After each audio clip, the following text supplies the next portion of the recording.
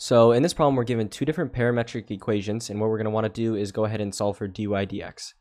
So in order to solve this problem given parametric equations, you need to know that dy dx is equal to dy over, or dy dt over dx dt. And so essentially what we have to do is find the derivative of x and the derivative of y, and we're going to go put the derivative of y over the derivative of x, and that's how we find dy dx.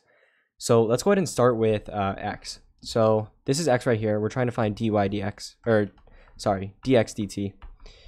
So in order to find dx dt, let's go ahead and take the derivative of this. So we're going to use the product rule. So the derivative of t is just 1 multiplied by e to the t, and then we plus just the first function, which is t, multiplied by the derivative of the second function, e to the t. Derivative of e to the t is just e to the t. Right, so it's just going to be e to the t plus t times e to the t. And so what I'm going to go ahead and do is just factor out an e to the t.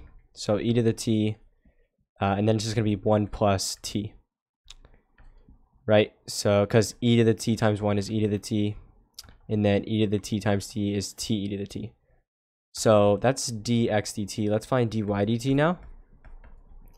So this one's actually going to be easy. So it's just t plus the sine of t. Derivative of t is 1. Derivative of sine is cosine. So 1 plus the cosine of t. So now we've got both dx dt and dy dt. We can go ahead and plug it in. So dy over dx, plug it in.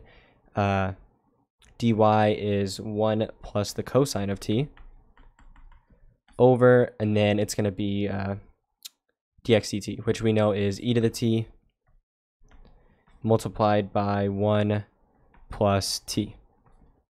Right, so this right here is going to be answer. So dy dx equals 1 plus the cosine of t over e to the t times 1 plus t. But yeah, this is your answer, and hopefully you found this useful.